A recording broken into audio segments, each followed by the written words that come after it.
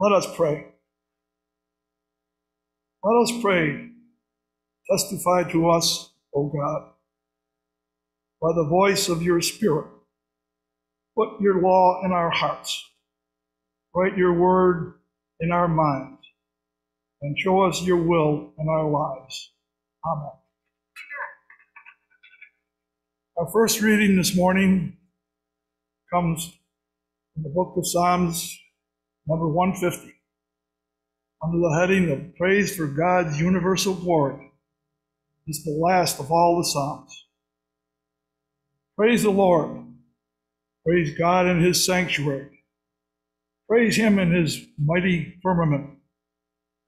Praise him for his mighty deeds. Praise him according to his surpassing greatness. Praise him with trumpet sound. Praise him with lute and harp. Praise him with strings and pipe. Praise him with clanging cymbals.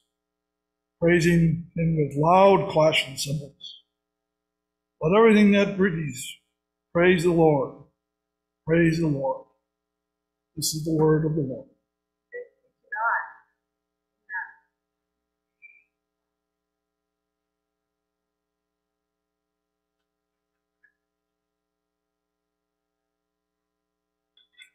So just to keep everyone on their toes, the time with all ages is incorporated into our epistle reading, so that we can be ready. The end of the reading and that prayer will be cue to share the shepherd Bentley. So it looks like we've got mail. I don't know, can you read it that far away? Can we zoom in a little bit on the pulpit? I'm sorry, I've given our tech folks a challenge. I wrote it in Sharpie so you can see it. Or it was written in Sharpie. To churches in Galatia and churches in Central Virginia. And who is that? That's us. Okay? So we have mail. And in ancient times, you all know this, there was no post office. I think, is the United States and Ben Franklin, are we the ones that invented the post office? I think we might be. So, no, we're not. Okay, I see our British citizen, dual citizen shaking her head. Anyway, there was no post office, so people who wanted to communicate with each other, either in what's called literary, very important documents that would be revised, or simply, hey, come back home, you're needed, whatever, those kind of letters. They would write things out, or if they couldn't read and write, they would dictate it to a scribe, and that person would write it out. And then they'd give that letter to a trusted friend who may be already on their way to wherever the letter needed to go. So that's the case for this kind of letter, the letter to the churches in Galatia and us in Central Virginia. So it would only be someone that they really trusted, because you couldn't really guarantee that it would make it. And it would probably be weeks, if not months, before you might hear back from someone. And again, this is almost 2,000 years ago. So the people who received, especially the literary letters, would read them over and over. And the case would be in worship for those new churches that were starting up. Especially these are our earliest documents. The epistles in the Bible are our earliest Christian documents. So they would read them over and over. They would take very good care of them. And the person who wrote, especially those literary ones, would usually make a copy for themselves. And that's why we have so many letters in the New Testament. So here's this letter to the churches in Galatia. So let's open it, shall we? Shall we read this? I'll be like Mr. Rogers. Can we do that? Okay. So I'm going to read the beginning of the letter. That's not our scripture reading today, but I'm going to read the beginning of the letter to give us a sense of this. Really is, we're reading someone else's mail, but it's mail intended to be shared broadly. So the beginning of the letter to the Galatians says, Paul, an apostle, sent neither by human commission nor from human authorities, but through Jesus Christ and God the Father, who raised him from the dead, and all the members of God's family who are with me. To the churches of Galatia and Central Virginia. Grace to you and peace from God our Father and the Lord Jesus Christ, who gave himself for our sins and to set us free from the present evil age, according to the will of our God and Father, to whom be glory forever and ever. Amen. Isn't that a nice greeting? And then immediately after this, here's what he writes. I'm astonished that you are so quickly deserting the one who called you in the grace of Christ and are turning to a different gospel. Not that there is another gospel, but there are some who are confusing you and want to pervert the gospel of Christ. But even if we or an angel from heaven should proclaim to you a gospel contrary to what we proclaim to you, let that be one accursed. As we have said before, so now I repeat, if anyone proclaims to you a gospel contrary to what you received, let that one be accursed. Okay, so the letter takes a big turn in that very beginning, that first chapter, what we called the first chapter. But Paul goes through all kinds of wonderful arguments and continues to exhort and chastise them, but also gives them support. And then the letter at the end, just like we might sign a birthday card to someone, lots of love, me, this is the way at the end of the letter, which we call chapter 5, verse 18, says, may the grace of our Lord Jesus Christ be with your spirit, brothers and sisters. Amen. So here we are, we're reading someone else's mail, but it was mail that was intended to be circulated, and it was passed between those churches in Galatia and read over and over. So we come to our reading today, which comes later in the letter to the churches in Galatia, and this is chapter 3, verses 23 through 29, and one of these verses happens to be one of my favorites in the whole Bible. Now, before faith came, we were imprisoned and guarded under the law until faith would be revealed. Therefore, the law was our disciplinarian until Christ came, so that we might be justified by faith. But now that faith has come, we are no longer subject to a disciplinarian. For in Christ Jesus, you are all children of God through faith. As many of you as were baptized into Christ have clothed yourself with Christ. And my favorite, 28. There is no longer Jew or Greek. There is no longer slave or free. There is no longer male and female, for all of you are one in Christ Jesus. And if you belong to Christ, then you are Abraham's offspring, heirs according to the promise. The word of the Lord. Thanks be to God. And let us pray.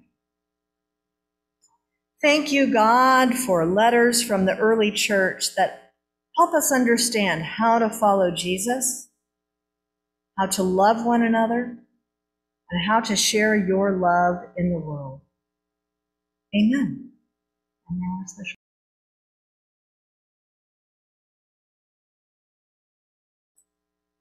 Let us pray.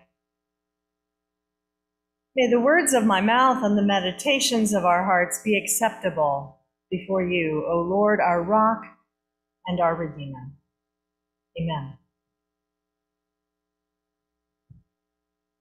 I have spent years in my ministry, here and elsewhere, using the phrase, all are welcome. Now, it could read or be said, you are welcome, but the phrase all are welcome not only greets the person who's reading it or hearing it, but it also emphasizes that everyone is welcome. You are welcome, they are welcome, all are welcome. Now, as wonderful as being welcome is, something else was brought to my attention, gosh, maybe about 2 or 3 years ago by some fellow Presbyterians, and that is the idea of not only welcoming, but the sense of belonging. So being welcome is great. I think we all feel that.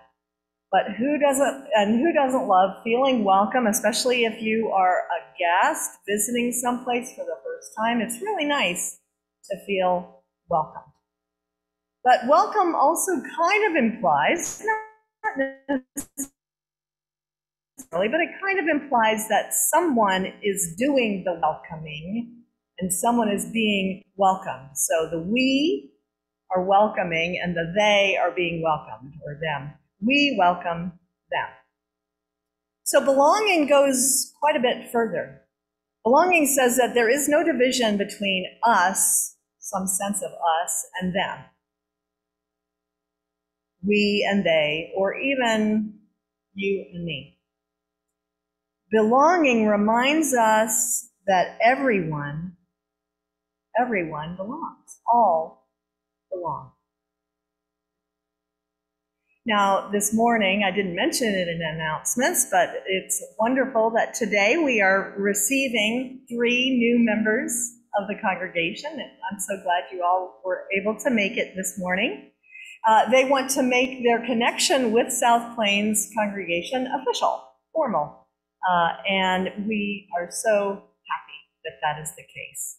And they are transferring from 2 congregations, one of which sadly had to close, and another of which is just a little too far away now after a move. So at the same time, there are, as you know, some folks connected to this congregation. We call them friends.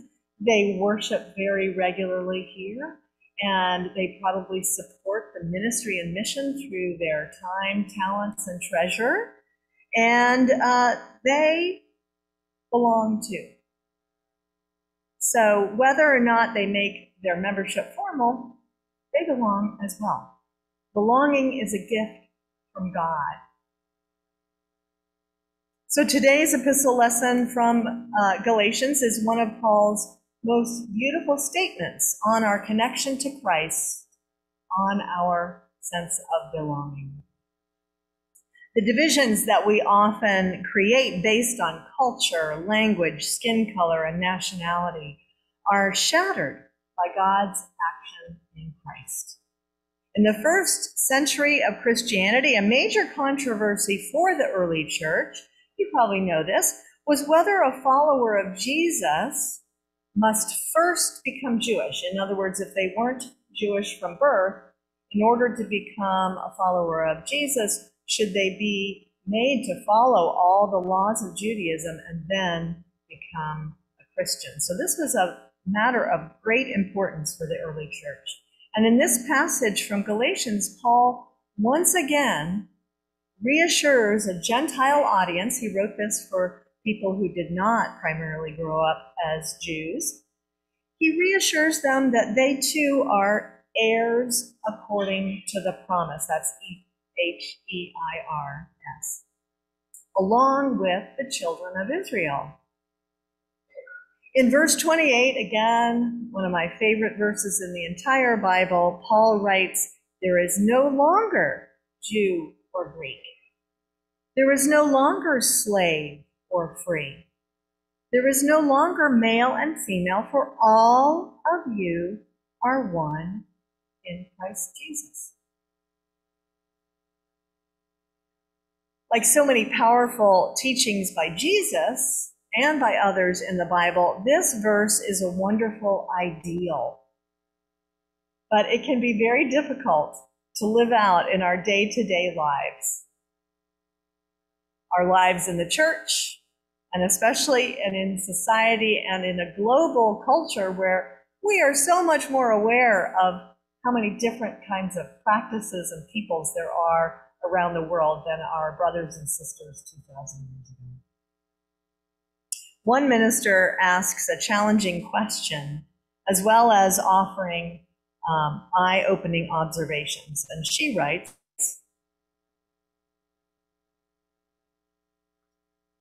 "Are we willing to stake our mission and church membership policies on Galatians, especially chapter 3, verse 28. Answering yes to this question drives hard against our stubborn self-centeredness. It's difficult for most American congregations to grapple with the truth that the gospel does not begin with us. When choosing churches, we have too long sought the reassurance of similarity rather than the evidence of the Spirit's presence. The most profound differences between people known to Paul, like the differences between people known to us, are nothing compared to the power of Christ to reconcile all things. Christ, who has with God made one body out of an infinitely varied tapestry of believers. Where is the church that lives out this vision? Where is the denomination that has not compromised its soul with a complacent disregard of this energetic word? For all of you are one in Christ Jesus. In a book called What's Wrong with the World, G.K. Chesterton wrote, "The Christian ideal has not been tried and found wanting. It has been found difficult and left untried." End quote. Wow, this is a big challenge to us all in any congregation, whether here or in a big city. If we see God's work in Christ as being for all of creation, the challenge can even go beyond the bounds of what we call church. Of course, Paul talks about baptism, which is hugely important, but in some senses, if Christ is for all, some of those boundaries, even those, dissolve. And even religious differences are not the barrier that we sometimes see them to be. The power of Christ is even greater than the divisions of religious belief and practice. Again, that's the ideal, a lot harder in the details. God's grace and power are beyond the boxes that we try to place to keep God's love to ourselves. And I speak this about myself, not just an accusation for others. We still often disagree with one another in the church, with other people of faith, and with people of no faith about what God is calling people to do and to be. Nevertheless, we can at the same time recognize that all people are children of God. Even people whose actions or beliefs cause us to grumble or rage. We don't have to agree to love and to recognize that people are children of God. Even our enemies are children of God and cannot be treated as subhuman. Everyone, no matter how different or broken, everyone belongs through the grace of God in Christ. All are one in Christ Jesus. Now, the late Bishop Desmond Tutu, who died the day after Christmas last December, he knew quite a bit about division and people being treated as subhuman. As an Anglican priest in South Africa, Tutu saw the ravages of apartheid oppression of Black and brown South Africans. Because of his tireless advocacy for justice in South Africa, Bishop Tutu was awarded the Nobel Peace Prize in 1984.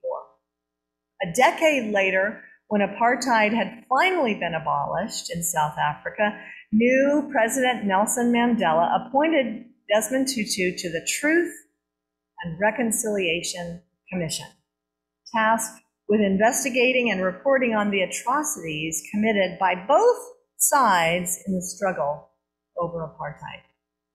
Forgiveness and reconciliation, as well as the pursuit of justice, still characterized Tutu's work until his death. If you have ever had the chance, and there's plenty on the internet, if you've had a chance to hear the bishop speak, you know that he is charming and he's warm-hearted and joyful. All this after the pain that he has witnessed and experienced himself, and amidst his hard work for justice. In 2008, he released a lovely children's book entitled God's Dream. I think I might have read it early on when we were still only on Zoom for the Time with All Ages. Somehow, Tutu is able to share the message about all people belonging. He does that in religious language that somehow unites rather than divides. Now, again, I may have read this before, but if you're like me, repetition is the key to learning. So I will have a copy of it in fellowship time if you want to take a look at the beautiful artwork. But I thought I would share, it only takes about 3 minutes. I would just read the words to this lovely book that's a children's book, but it speaks great truth. So this is Desmond Tutu's God's Dream. Dear child of God, what do you dream about in your loveliest dreams? Do you dream about flying high or rainbows reaching across the sky? Do you dream about being free to do what your heart desires? Or about being treated like a full person, no matter how young you might be? Do you know what God dreams about? If you close your eyes and look with your heart, I'm sure, dear child, that you will find out. God dreams about people sharing. God dreams about people caring. God dreams that we reach out and hold one another's hand and play one another's games, laugh with one another's hearts. But God does not force us to be friends or to love one another. Dear child of God, it does happen that we get angry and hurt one another. Soon we start to feel sad and very alone. Sometimes we cry and God cries with us. But when we say we're sorry and forgive one another, we wipe away our tears and God's tears too. Each of us carries a piece of God's heart within us. And when we love one another, the pieces of God's heart are made whole. God dreams that every one of us will see that we are all brothers and sisters. Yes, even you and me, even if we have different mommies and daddies or live in different faraway lands, even if we speak different languages or have different ways of talking to God, even if we have different eyes or different skin, even if you are taller and I am smaller, even if your nose is little and mine is large. Dear child of God, do you know how to make God's dream come true? It's really quite easy. As easy as sharing, loving, caring, as easy as holding, playing, laughing, as easy as knowing we are family because we are all God's children. Will you help God's dream come true? Let me tell you a secret. God smiles like a rainbow when you do. Wonderful. In the grace of the universal Christ, you belong. They belong. We all belong. We go beyond welcome and we see that all belong. We are all children of God, equipped to help God's dream come true. Hallelujah. Amen. Will you